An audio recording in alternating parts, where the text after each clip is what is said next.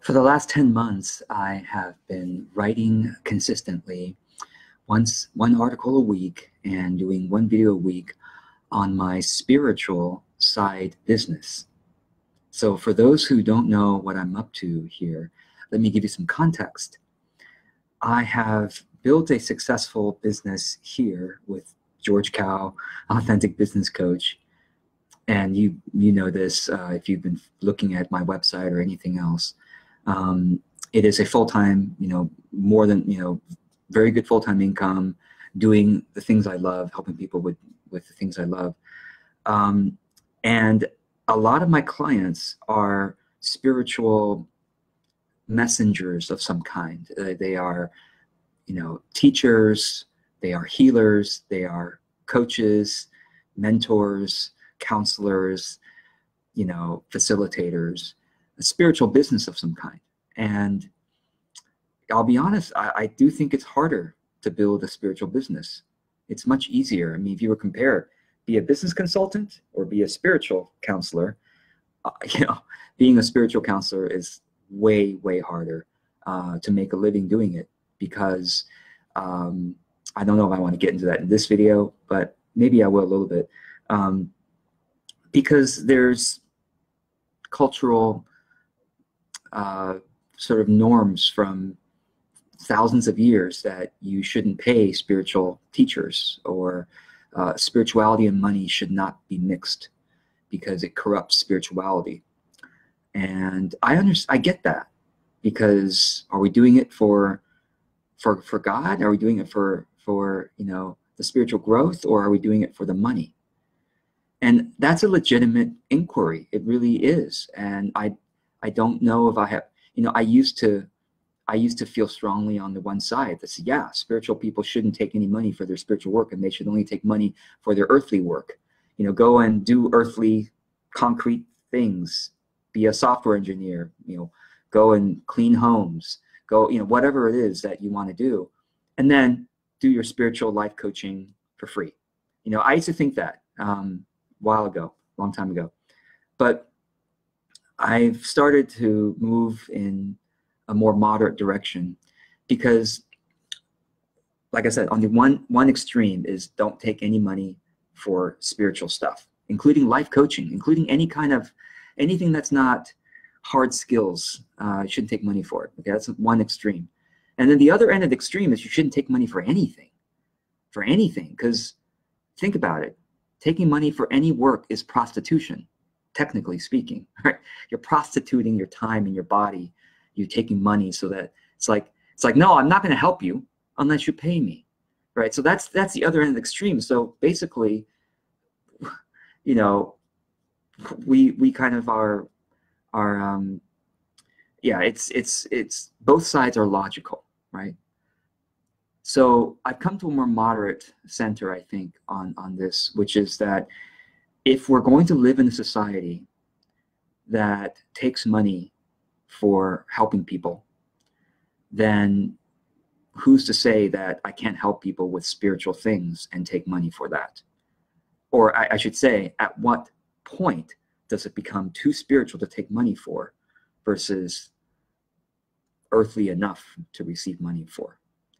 I wasn't expecting to get into this topic, but I guess there it is. And if you have any thoughts, please comment below, because I'm sure some of you have some opinions on this, and I welcome your opinions, because I'm still trying to figure it out myself. So I think this is partly why I've been hesitant to monetize my spiritual side business, spiritual side project. I have been trying to figure out, should I take money for the spiritual stuff that I'm doing, or should I take money only for the business things, the earthly work? And like I said, I'm trying to feel into things, and I believe in my clients, and I want to have that same experience to say, can I take money for spiritual work and even be able to make a living from it? Because, if I can't do that, if I can figure it out and do that, I will be much more capable of helping my clients do that too, right? So 10 months into this, I started this spiritual side thing in July of last year. And the original project was to, well, like I said, build a spiritual side business and only giving myself 2 hours a week. So now that I'm 10 months into it, I can tell you 2 hours a week is not enough. You could probably say, George, I could have told you that from day one. 2 hours a week is not enough. But I was only willing to spend 2 hours a week. And I do still believe that when you're starting a new business, when you're starting a new project, it doesn't make sense to sink a lot of time into it because you don't know if it's going to have traction. So that is a learning point that all of us should reflect on. It's like if you go whole hog into something and it doesn't work out, which, by the way, we need to be realistic and say that most businesses don't succeed. Now, it's true. Most businesses do not succeed, but you don't have to start only one business. This is really, really important. So I'll say this, most businesses won't succeed. So almost certainly some of your businesses won't succeed. So if you sink all your time into one business, or I should say one offering, it's too risky. It's just too risky. So that's why I tell people, hey, starting a new project, 2 hours a week, 3 hours a week. I mean, I probably work faster than most of you, so maybe for you it's more like 5 hours a week. I don't know. Maybe you work faster than me, but 2 hours a week, 2 to 5 hours a week on a new project. See if there's traction in the market. If there is, you give more time to it. If there isn't, you start a new project. And I'm not saying you should rebrand yourself and completely change what you offer, but you do need to be testing your offerings regularly. I mean, this is part of my teachings. I test a new offering every month. Almost, I mean, last year it was every month. Now I've got, last couple years it was every month. But now, of course, I have some proven offerings like my Joyful Productivity course. I'm going to probably offer that every year now. My Facebook ads course, I'll probably offer that every year. This writing course seems to be taking off, so I might offer that every year. So you have to be testing. So if you're only like, well, I'm only offering my one-to-one services, nobody's taking me up on that. Well, it's not because nobody likes your services. It's because you haven't packaged it. You've only offered one packaging of it. Like I said, most offerings fail. So how many offerings can you test? It's my question for you. Are you going to test one a month, or are you going to test one a quarter? If you only test one a quarter, that means you only get 4 tests. You only get 4 businesses to try out every year. If you test one a month, you get 12 businesses to try out. And if most businesses don't work, 12 a year, well, at least you'll probably get 2 of them. Every other month, one of your offerings will actually have people buy it. And yeah. So so back to my project of 2 hours a week on my spiritual side business. What I've been doing in those 2 hours a week, and that's all I had time for, was to write an article and make a video. My videos were only like 3 to 5 minutes on that, so it's barely, but it basically to write an article, do a really quick video, and then to run Facebook ads to distribute my article and my video. And that was pretty much 2 hours a week with a little bit of time left.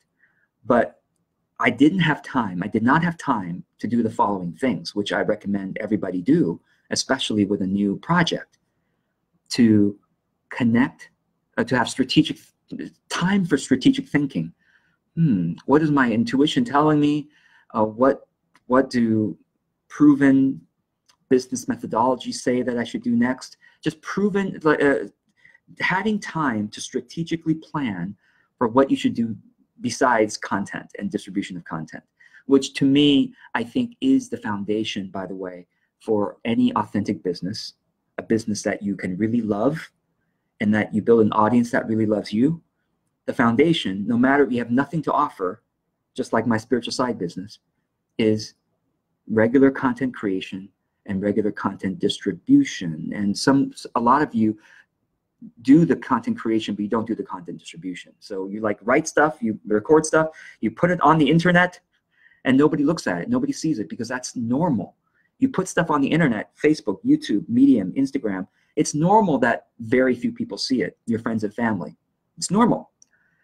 You have to distribute it for the internet, more of the internet to see it. And distribute it means Facebook ads, Instagram ads, creating content promotions with other niche mates, search engine optimization, guest blogging, getting interviewed. Well, that's basically trading content promotions with niche mates. So basically advertising and trading content promotions, those two things. If you just remember those two things for content distribution, that's all you need to remember. If you get those two right, that's all you need to do. SEO, search engine optimization, is relatively harder than those two things in my experience.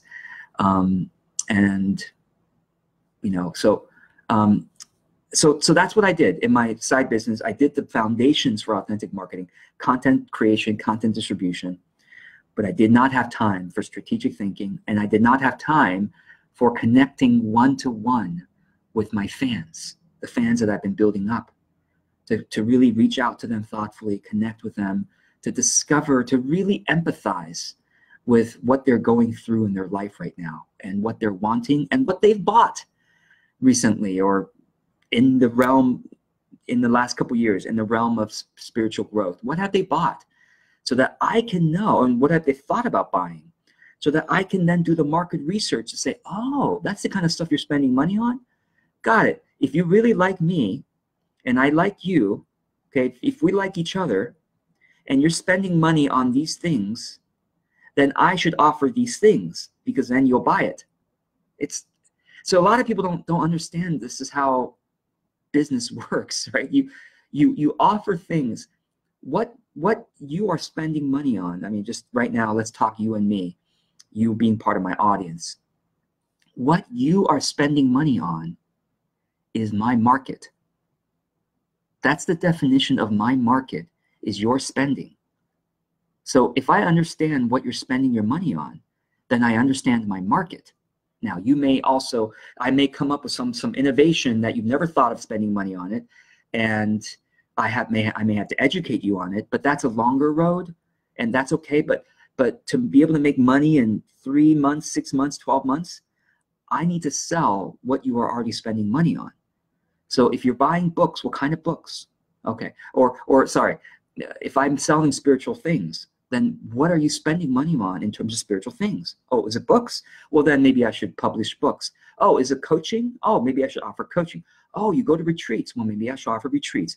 Oh, you buy these online courses from Hay House. Oh, well, maybe I should look at what they offer and create similar online courses, you see. So that's what I haven't had time to do in my spiritual side project with 2 hours a week. So that's what I need to start doing. And what that means is I need to seriously commit more time to my spiritual side project. By the way, a lot of you know, a lot of you saw the thread that I posted earlier today, April 26th. I was conflicted about whether I should reveal that spiritual side project in this video today. And after a lot of discussion on that thread, thanks to everybody who participated. I really, really appreciate it. I mean, within 3 hours, there was, I think, dozens of, or maybe a dozen or two thoughtful comments that helped me to think this through.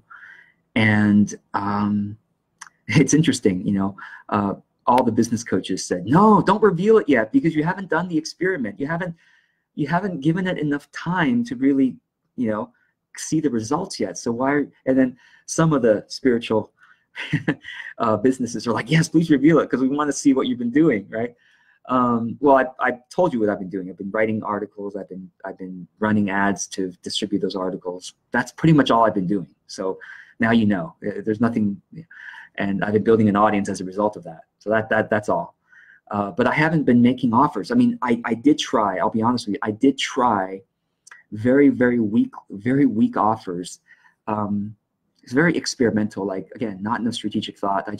put out 2 posts in the past 10 months. One post was, hey, would anybody be interested in a $40 a month membership to a private group where I'll, you know, do some stuff like facilitation. I mean, it was literally like very lame post that I came up with in like 5 minutes. That basically no thinking about it, you know. And then nobody took me up on that. So I'm not surprised, even after distributing it to my warm audience. And then the second post, which I made a couple months ago, is, hey, would anybody, this time I did a video, say, hey, you know, I'm open to doing some spiritual counseling now. And please see my price below in the first comment. That's what I said. And in the first comment, I wrote, okay, right now my price is $35 an hour, $35 for a 50-minute session. Now, obviously, that's not a sustainable rate for living in San Francisco. It might be if I were living in, you know, Mexico or Thailand or something like that. But that's far less than my business coaching rate, which is $200 an hour, $35. So, but I wanted to experiment. It's like, hey, would anybody take me up on this?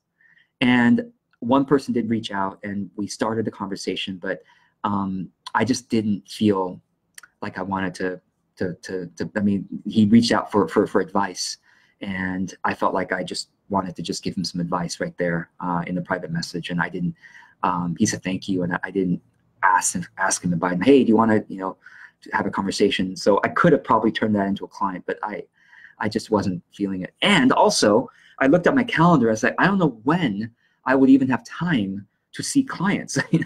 I have 2 hours a week, you know. So it's just realistically, I have to commit more time to the spiritual side project if I'm going to actually run the real experiment of, can I turn this into a spiritual business? So here's what I'm going to do. Oh, so long story short about whether I would reveal it or not. I guess I've been encouraged to recommit to my original purpose, which I do think is better for all of you, including those of you who are spiritual businesses, that I should run the experiment through. I should be genuine, authentic about my efforts in doing this, because then I could really learn the lessons that will help all of you, whether you're a spiritual business or not, but especially for those of you who are spiritual businesses, which many of you are. So I'm not going to reveal it yet, so that I can run the experiment. So what I'm going to do is I'm going to commit more time. So instead of 2 hours a week, I'm going to seriously look at my calendar and say, can I do 3 or 4 hours a week, which is a 50 to 100% improvement in how much time I'm spending on that, right? 2 hours a week to 3 hours is 50% more time, right? And then 4 hours a week be 100% more time, double the time. So I'm going to do that. That's step one. And then step two is I'm going to, in the extra time, do my fan interviews, which I've talked about in various posts and articles. Do my fan interviews, do my market research, and then make thoughtful offerings in the experimental mindset, knowing that most offerings fail, just statistically speaking, right? Statistically speaking, most offerings fail. I mean, you're lucky if yours don't in the first couple of tests. So just count yourself really, really fortunate, okay? So I'm going to talk to my people, do market research, test out offerings so that I can really experience what you all, many of you, are experiencing with your businesses, which is starting from scratch, no audience, just trying to build it up and trying to make money from it. And once I get to the 4 hours, and you know, I'm probably have to start expanding. If I start taking in some money, then I'll probably decrease my time in this business and start, you know, expanding that one. So long story short, thank you for those of you who were able to help me think this through, and thanks for your attention. And I hope that this is helpful as I run this experiment. And the other thing is, I should say, I am going to be teaching what I am doing in the courses I offer in the George Kao Authentic Business Coach. For example, I think the course for June is going to be on fan interviews and surveys. So how do we reach out to our audience one-to-one, new audience especially, and really get them to have conversations with us. Well, how should we have the conversations, etc. So I think that's going to be my June course, and my July course is going to be on keyword research. So keyword research is one type of market research, which is what are people searching for on the internet that are related to my offerings, so that I can really create offerings and content that are what people are searching for. So I think that's going to be the July course. So I'm going to be recommitting, right, to my spiritual side project, and I'm going to be teaching in courses what I do, and I'll be giving lighter updates. So these, my free content. And just one more thing on this, all of you, this is a good thing for all of you. Free content should be light, should be easy to consume, not too technical. Those things I teach in paid courses, because if you invest your money and time, you're much more likely to sit down and actually take it seriously to do the paid course, to do the technical stuff. This is true for all of you, for your audience too. Keep the free content light, very easy to consume, easy to inspirational, lightly educational, not so much educational, lightly educational, more inspirational and motivational, and giving a map, giving an overview, and then your paid stuff can be going in depth and like step by step. Here's what to do, and let's do it together as a group, that kind of thing. So I hope that helps, even just talking that through. Okay. So thank you so much, and I'm just going to check out some of the comments here. Yeah, Sharon, thank you so much for your comment there. And Nick, Nick says excited to find out about this, as people are about Game of Thrones. Well, not yeah, like 0.0001%, right? Compared to Game of Thrones. Deborah, thank you so much. Yes, there's definitely different challenges running a spiritual business. Absolutely. And I honor all of you for those of you who are doing it. I mean, any kind of life coaching, any kind of soft skills, to be honest, I think is a spiritual business. Any kind of soft skills, coaching, counseling, mentoring, teaching, writing, consulting, healing, any soft skills. If it's not software engineering, if it's not plumbing, if it's not, money related, it's a lot of you are offering soft skills, and it's a lot harder, and it takes a lot more audience building, thoughtful audience. This is what I teach, right? It's basically, here's the shortcut. Okay, if you build an audience who just love your presence, just love you as you are, then you can sell anything, however soft the skills are, however soft the offerings are, however spiritual or subtle the items are. But they have to really love just showing up, and like your offerings, your content has to be like, wow, I love your presence. Whatever you got to sell, and when you have an audience like that, you can sell, whether it's your own stuff, you can sell other people's stuff and make a commission from it. Because let other people take care of the marketing and the fulfillment and all that stuff. Just take commissions, and that may be what I end up doing in my spiritual side business too. 2 hours a week, 4 hours a week. Maybe you should become an affiliate marketing business, and I may do that. I'm not sure. So, yeah. And Sharon Rosen recommended that, hey, maybe you should try a sliding scale and let people decide how to value. The only problem I have with sliding scale and pay what you want is people usually way lowball what they're actually willing to pay if you just step up and say, this is the price. Sliding scale, I'll pay $10. They would have paid 120 if that was the price. That was a set price. So that's the problem with sliding scale and pay what you want. Pay what you want. People have done it successfully, but it's a lot of education, like price juxtaposition, like, well, other people charge this and I'm charging this. And yeah, I get that. It's just, it just takes a lot more price education to do the sliding scales, price, pay what you want in a profitable way, I guess. Elizabeth, thank you. Heather, thanks. And Laura. Laura says, hey, maybe you could use some of your clients as spiritual advisors, collaborate, delegate tasks to develop the spiritual business slowly. Interesting idea. Thank you, Laura. That's worth thinking about. Marina, thanks. And Justine, thank you.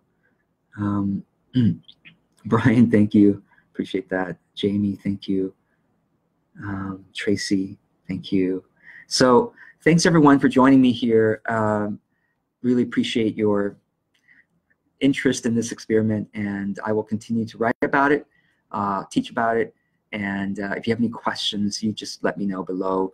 I hope that this encourages you to continue, and if you, especially if you have more than 2 to 4 hours a week, you are definitely in a better position than I've been to build this from scratch. So, and the other thing is, like, it just takes more time to, like, also, you know, to figure out what my framework is. Oh, that, by the way, I'm going to be teaching that later this year, because I'm going to be trying to figure it out for my spiritual side business. What is my framework? Like, what's my curriculum? Like, what am I actually doing? Like, I'm not trained in any of this. I've never taken a mindfulness class. I've never taken any spiritual classes. I'm just making this stuff on my own, making this stuff up. Like, yeah, I've read books. I've had my own experiences. I've talked to people.